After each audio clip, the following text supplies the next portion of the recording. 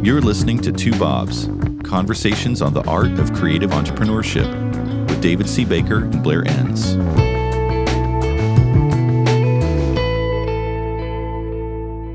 David, you recently posted an article titled, "I Struggle with Mental Health, Maybe You Do Too."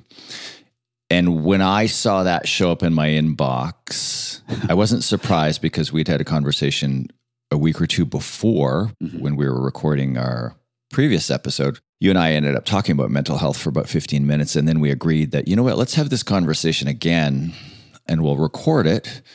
And you've been very kind of open and willing to discuss your issues. And I guess that was the impetus for the article. And I saw the article come across. I wasn't expecting it, but my immediate reaction was, I think in the 25 years that you've been doing this, advising creative firms, this is certainly going to be the post that creates the most feedback and has the biggest impact. And now we haven't talked since, we've traded some text, but 5 or 6 days later, how true is that statement? Yeah, if we can classify it as impact and not necessarily separate the good or the bad, then I would say you're absolutely right. I didn't really know what to expect. In fact, I actually felt like I should have talked with you before I submitted it as a friend to say, hey, do you need to save me from myself before I send this? Or I don't want to steal the thunder from the episode we were going to do. But anyway, back to your question, I quit counting at about 200 email responses from people. All of them were very kind. Some were from folks who said, man, thank you for talking about that. I don't know what to say, but I'm with you in spirit, one form or another of that. But most of them, the vast majority, probably at least 80% of them, said, oh my goodness, I had no idea. This is how I've struggled. My father tried to commit suicide twice and failed, and now he's in a wheelchair. My husband had a mental breakdown and left me with both kids. I've struggled with this forever, but I haven't ever talked with anybody. My brother and my wife don't know. It's like, wow. So that was sort of the bit that was overwhelming to me because I didn't really know what to do with that. But I've been on the other side of it too with a couple of family members where they're struggling and you have no idea what to say, but it just feels silly not to say something, right? So you just say something, and people's hearts were really, really good, but I just didn't know what to do with it, right? So hundreds of responses so far. As much as I'm sure writing that was cathartic, and then all of the good sense of relief that comes with it. And I imagine, and correct me if I'm wrong, I imagine you probably felt like you'd done the right thing just based on the amount of feedback that you received, encouraging other people to speak up, because I had people reach out to me and said, I had no idea. David seems like kind of the perfect, flawless person. I can't imagine that he would ever suffer from anything. Yeah. You corrected them quickly, I'm sure. I set my wife straight after that. I said, yeah, you don't know him like I do. Yeah. But has it also opened a can of worms for you? Because here you are trying to maybe let go of something. Yeah. I'll let you speak to your motivations. But from the stories, you must have had people ask you for help as well. Yeah, for sure. And in sort of a cry for help sort of way, right? Yeah. And I don't know what to do with that. It's pretty much a full-time job to keep me close enough to the sanity line that I just don't know. I don't have any skills in that area either. Like some people who are profoundly empathetic but have no training are really good at listening and not saying the wrong things. I don't know that I'm that kind of person. But yeah, I have had some second thoughts, obviously. So yeah, let's double down and do a podcast to a whole bunch of people. That makes sense. Yeah. Yeah, I have, because you think, okay, so first of all, I'm a consultant, right? And people are not going to be interested in working with loser consultants or ones who can't control their emotions or struggling with. So that obviously, now I knew that before I wrote the thing, but there's also part of the struggles with mental health for me is just second guessing myself all the time, and crazy thoughts mixed in with some real thoughts that shouldn't be ignored. Like, was this self-sabotage? Was this trying to say, hey, people, if any of you don't like me, then just fuck off, basically, or this is me, either accept me or don't. I don't think that was any part of what I did, but there are times when in mental health struggles, you just want complete clarity and you don't care what the results are. And so that's one thing that I just thought a lot about. Like, is this the right thing to do? And I finally, as with many things I've done in my life, I really didn't know if it was the right thing to do, but I felt like it was worth the risk. I kind of imagine 30 or 40 people out there who I don't have any answers for them. None. I really have no answers. I have a few answers for myself, but they're not necessarily transferable. All I can do is say, you're not alone. I can't help you. But if you think that God has singled you out and is punishing you with some strange mental disease, no, that's not the case. As far as I know, I don't have a direct line to God, but that's my belief there. And I just wanted people to have this sense that even though I don't have any answers beyond that, it's like, you know what? This is part of what it means to be human, and it's okay. It's not always fixable, but it's okay to at least know you're not being singled out and at least give you more freedom to talk about it with some people. So I kind of assume that the feedback I'm getting will die down pretty quickly here. And then 5 years, 10 years from now, somebody will send me a note and say, you know, that was an important point in my life. I began to just think a little bit differently about my struggles with mental health, how it's okay to talk about them. And that was really the longer term secret goal. And I know that'll happen. I've second guessed myself about this, but now I'd do it again. Yeah. Yeah. Well, as your friend and therapist, I really need another one.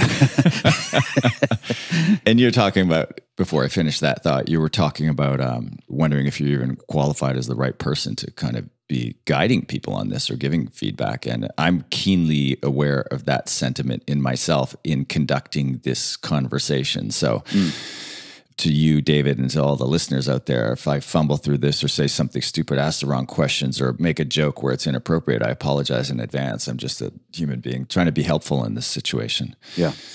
Your point about part of the message is you want people to recognize that if they're feeling this way, either anxiety or depression or any other form of mental illness, that they're not alone.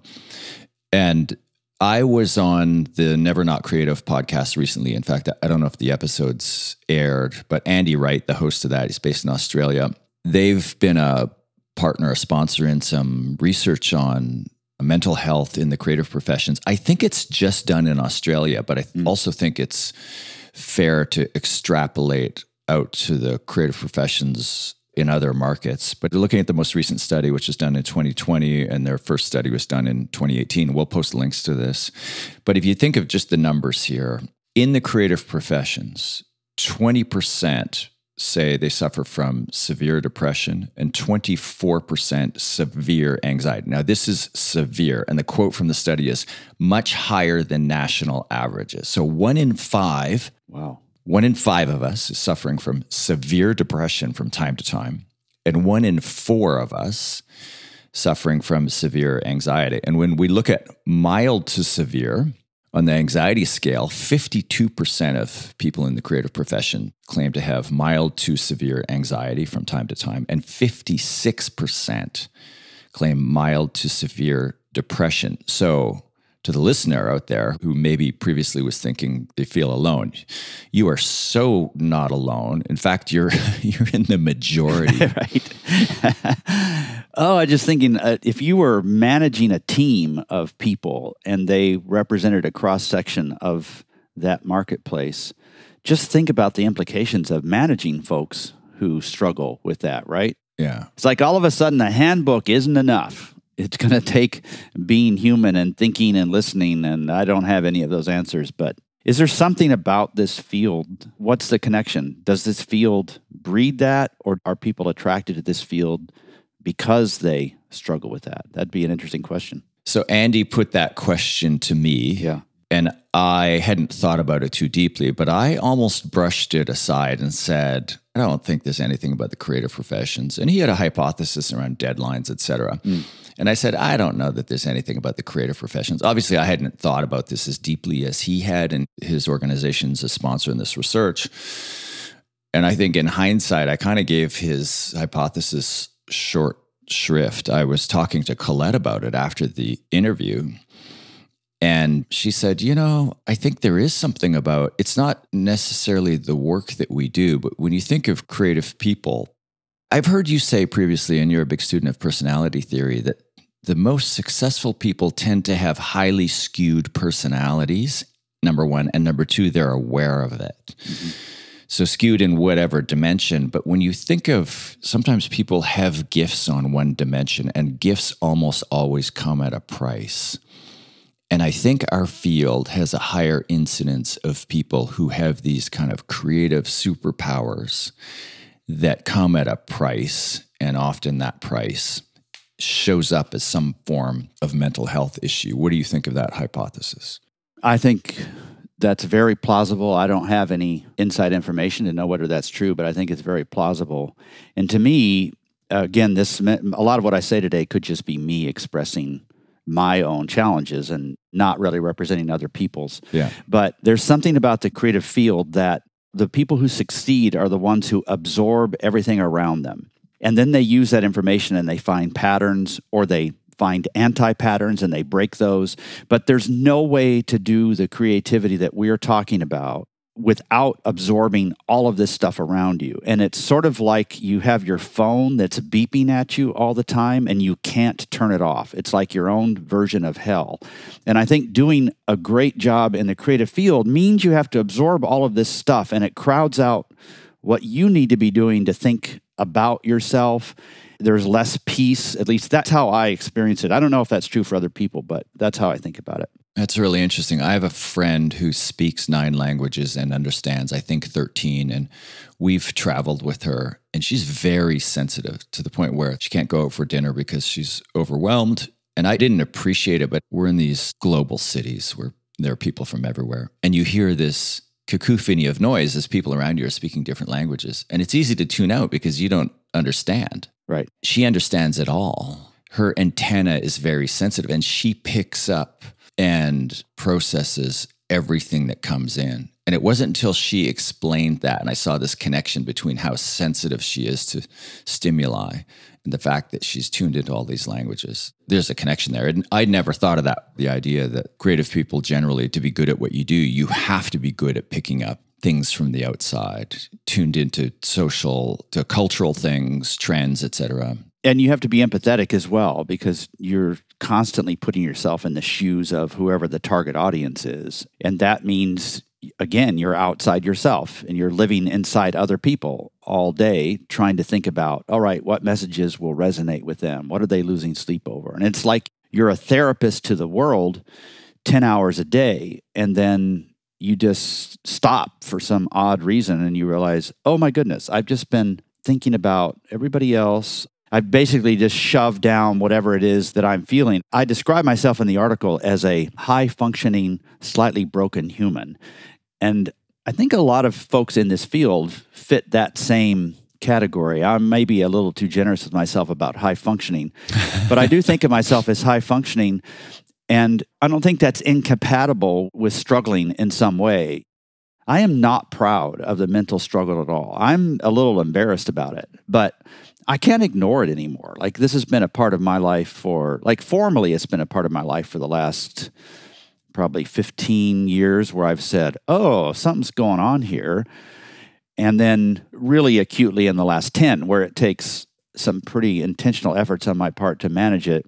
You and Colette were on the receiving end of this, and I think we mentioned this in a previous episode, where I was just lost. And I don't know exactly when that was, but I think it was about 10 years ago, the same time I referred to in the article that we'll put in the show notes. But I remember, like, oh, should I even call them friends?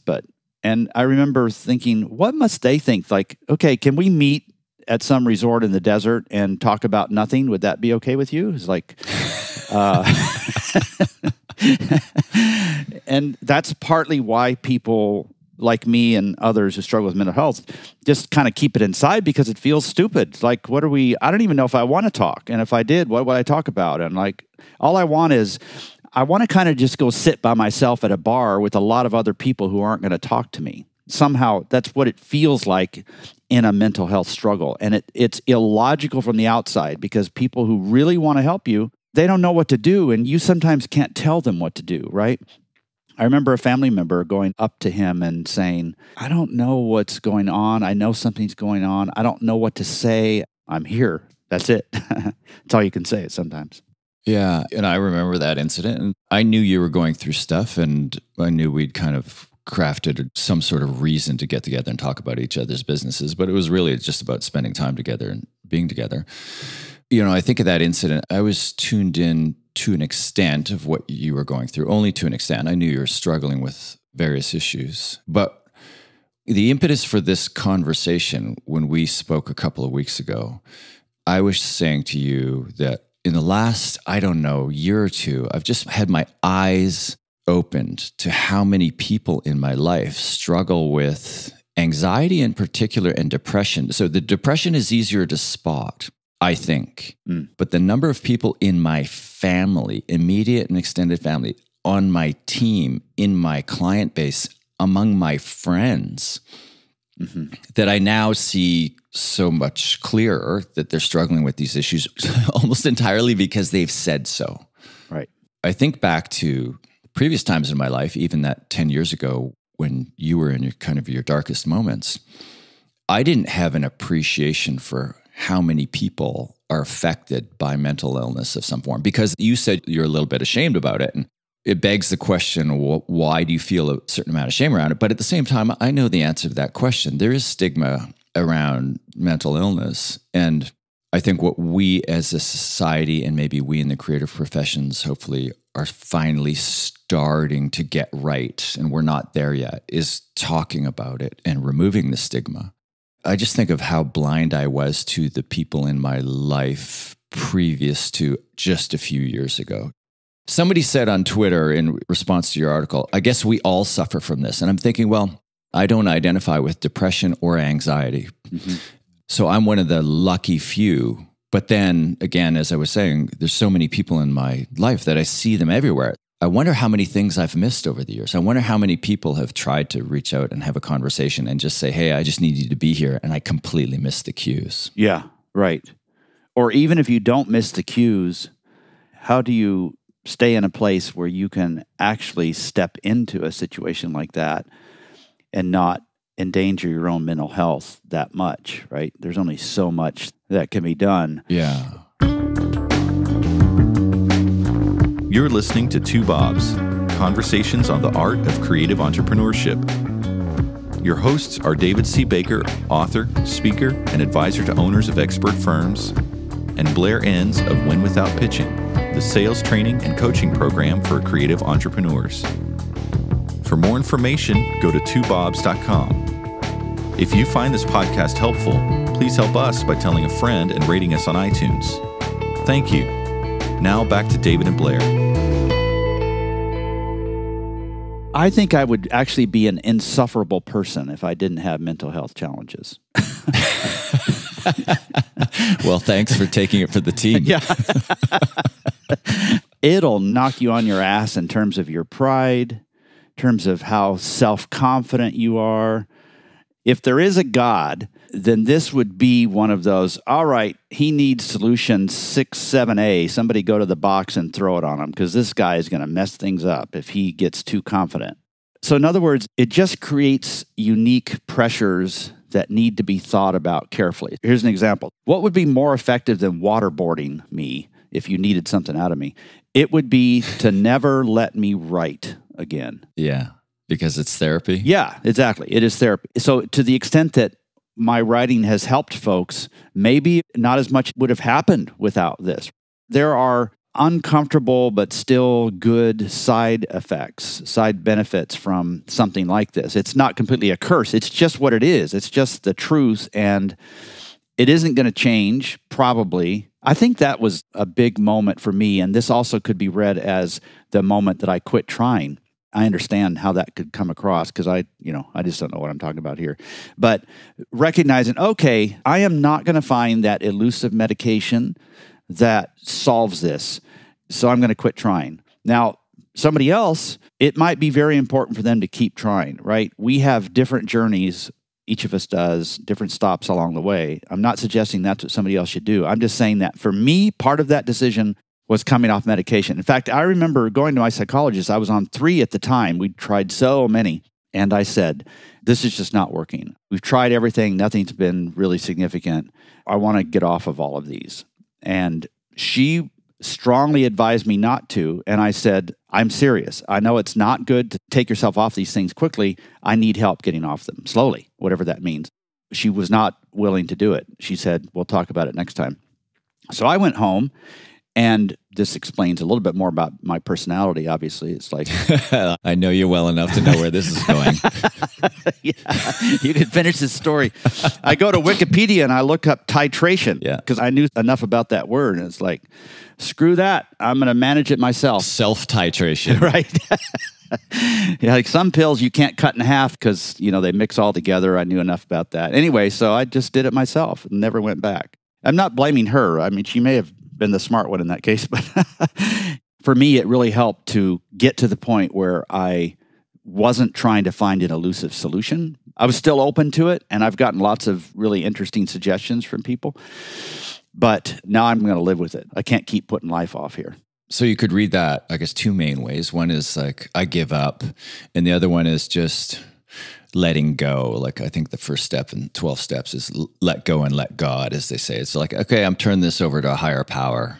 Mm-hmm. I've done what I can do. I'm just going to basically live with it or accept that this is part of the package. Like you were talking about, if there is a God, and I was throwing these levers, and I was imagining, okay, hubris is 8.5. Let's ratchet up anxiety and depression to 4.5, and that'll offset. That'll keep them human. Like there's some lab up there with all these. Yeah, I picture it. Yeah, I can see that. Where do you, David Baker, go from here? Well, in terms of the impact on my business, my potential clients and prospects will decide that, right? There's nothing. You're going to have a lot of free time. Yeah, I know. So I'll have a lot more time to self-medicate, experiment stuff and all that. But in terms of me personally, nothing changes, just in the sense that, certain days are harder than others. My goal is, if I hadn't said anything about that, I don't want my clients to ever notice. I want them to continue to receive value and objective, level-headed fairness, no matter what. That's the professional goal. On the personal goal side, nothing changes because I just have to keep doing the same things, which it's different for everybody. In my case, it correlates pretty well with sleep, with activity, particularly outdoor activity. So I do a lot of that, with getting rid of toxic friends and clients in some cases, managing notifications, like I mentioned that earlier. I don't know, there's something, maybe it's just me, but the notification stuff just drives me flipping crazy. And then just keep delivering value to my clients and keep being as human as possible with my family and friends. So nothing's changed really. It's just I kind of took a day out and said, all right, people, don't know if this is a good idea. I'm just going to tell you what I've struggled with. Back to your jobs. I hope this helps. There's a few things in there I want to pull on, if you don't mind. Yeah, nothing's off limits. Ask anything you want. One is sleep. And you mentioned in the article that you used to sleep really well, and every night you'd hit the nightly reset button. And then at some point, things change for whatever reason.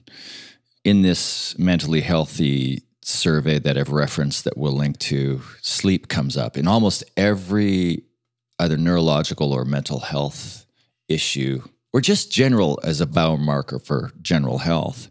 Sleep quality is almost always the number one issue. And it appears that sleep quality is an issue in the creative professions. But can you point to anything, and maybe you don't want to talk about it, but you just said you're an open book, or is it physiologically, or just through aging, was it something happened where all of a sudden you weren't able to get the quality of sleep? I think my wife rewired our sleep number bed just out of torture. No. Part of it was just aging, I think, anyway. Yeah. I've only been through this once, so I'm not sure. That you know of. Yeah, right.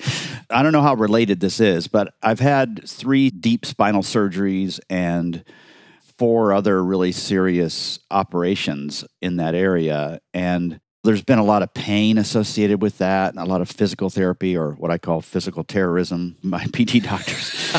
So I don't know if that was partly related or not. I suspect that there's not much connection there. I think it's probably more, as I got further and further away from my childhood, and both of my parents died. They were both older, and it's not like they were in fantastic health. It wasn't some gruesome accident or anything. They just both passed away pretty close to each other, and I think that just sparked a whole lot of new thinking for me.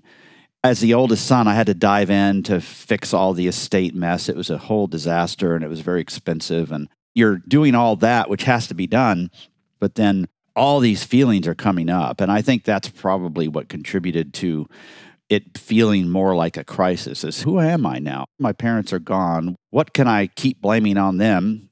And what do I need to own myself? I am plagued with a mind that will not turn off. And I wish I could turn it off, really. So that just got worse and worse during that time. And I think for me, that's probably what precipitated it.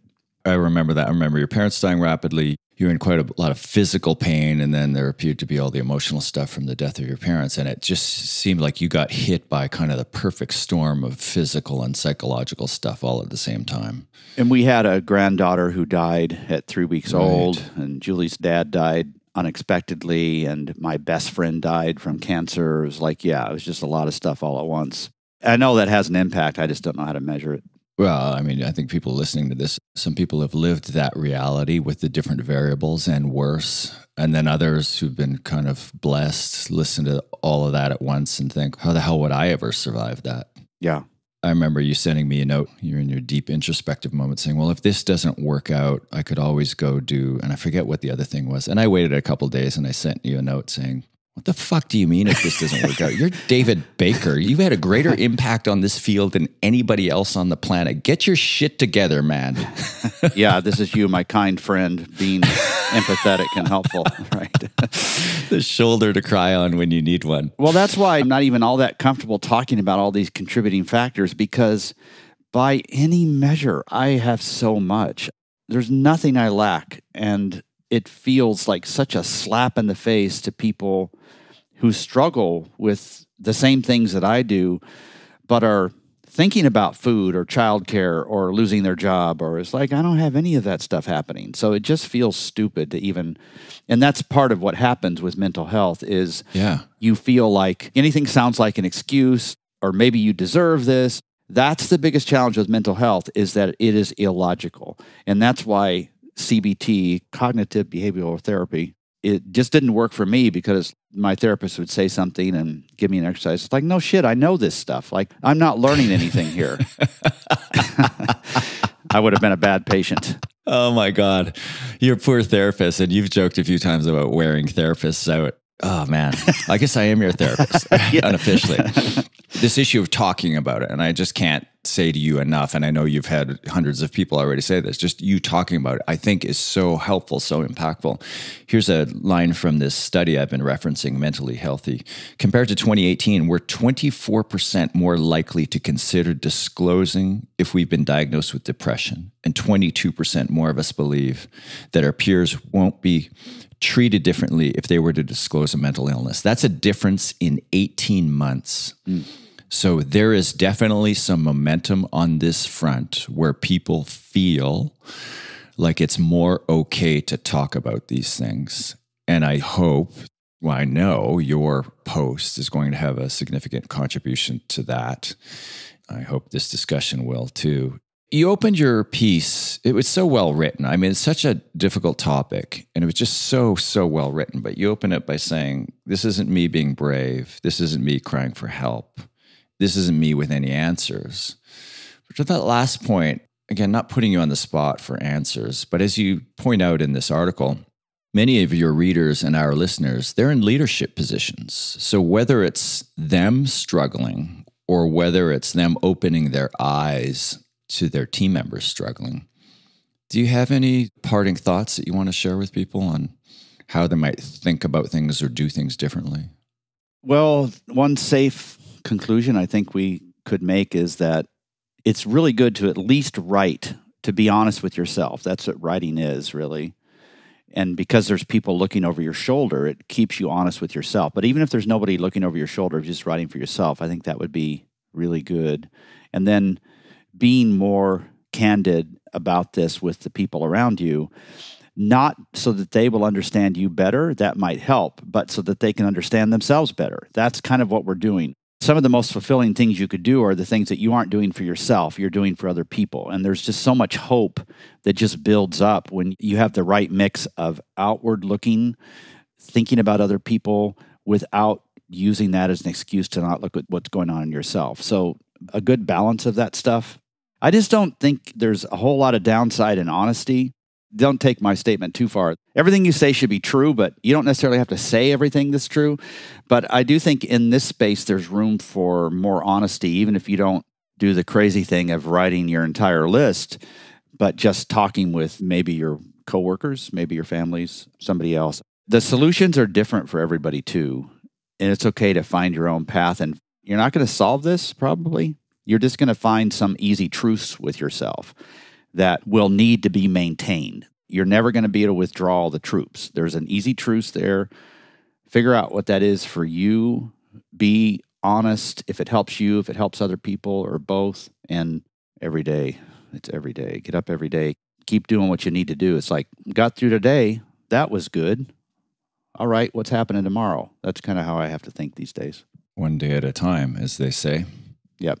Well, personally, I want to thank you for writing the piece and being so open to talking about it. And I know I speak for thousands of people out there who are appreciative of you kind of showing the way. And one of the things that I take away from this is if you're struggling with any of these things and you've benefited from David telling his story, just ask yourself, are there people in your orbit, on your team, in your family, in your life who might also benefit from you opening up a little bit? The biggest thing that we can do as a profession together is to make sure that it's okay to talk about it. So let's keep talking. Thanks for this, David. Thank you, Blair. Thank you for listening to Two Bobs with David C. Baker and Blair Enns. Subscribe and learn more at twobobs.com. That's the number 2, BOBS.com.